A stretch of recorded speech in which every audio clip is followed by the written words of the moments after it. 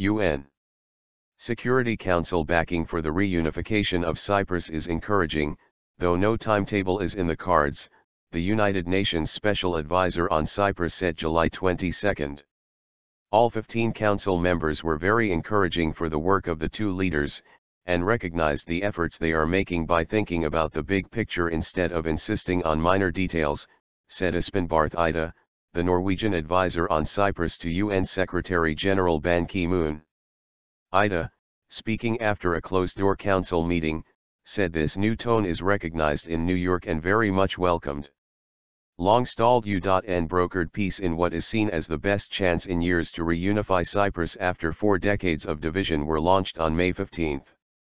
There is a very good climate and real progress, but a lot of work remains to be done, Eide cautioned.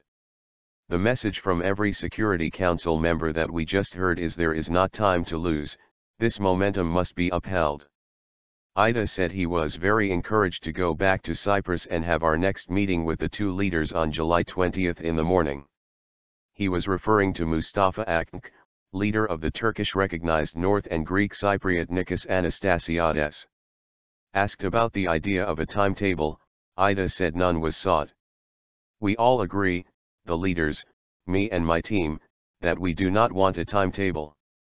I would be very hesitant to talk about a number of months or a date.